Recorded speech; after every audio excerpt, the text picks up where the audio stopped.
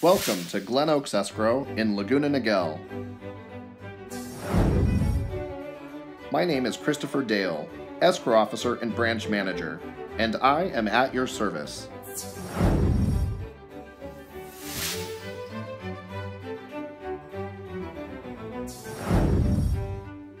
Congratulations on successfully entering escrow.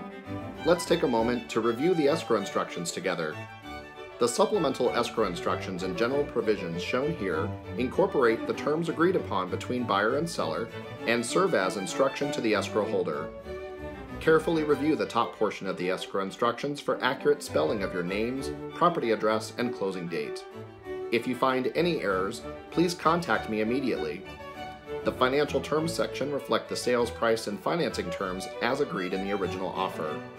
Each numbered item reflects instructions to the escrow holder and should be reviewed carefully. These numbered items will be listed on pages 1 and 2 and are specific to the transaction at hand. Please initial the bottom of this page. Page 2 continues the escrow-specific items.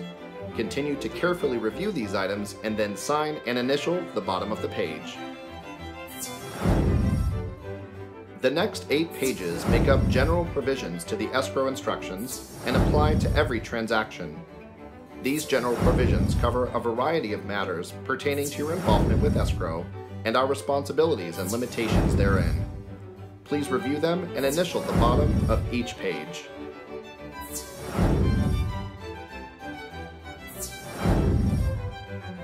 The last page of the general provisions requires your signature. Here we have the CalFIRPTA disclosure. This is a required disclosure to inform you of the requirements set forth by the taxing authorities for withholding of funds from foreign sellers. Please sign the bottom of the page.